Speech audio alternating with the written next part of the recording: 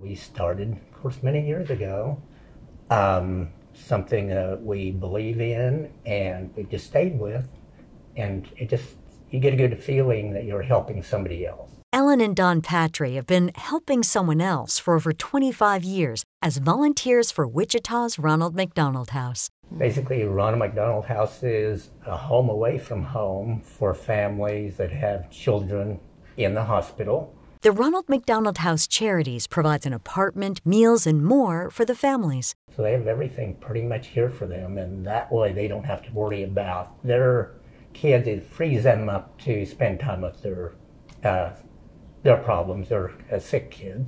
The Patrys do whatever is needed to help out.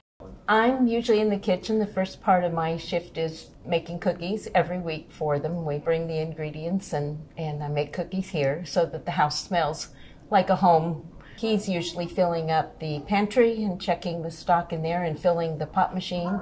A lot of times we will both go. They'll have rooms that need to be made up, and so we'll make up the beds in the rooms and put all the toiletries in for each family that's going to be staying there. Volunteering is something they're glad to do. It's never that we feel like, oh, why did we do it, or that kind of thing. It's always, we're glad we went.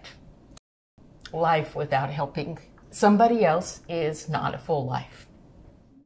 The DeVaughn James Injury Lawyers here with our Volunteers of the Week, and that's Don and Ellen Patry, who've spent over 20 years volunteering for the Ronald McDonald House. Thank you so much for your efforts, and we're excited to give you this check for $500. Thank you so much. We look forward to paying it forward. If you know of a deserving volunteer, we'd like to hear about them. It's these selfless acts that make our community a better place to live. You can nominate a volunteer by going to foxkansas.com and click on Pay It Forward.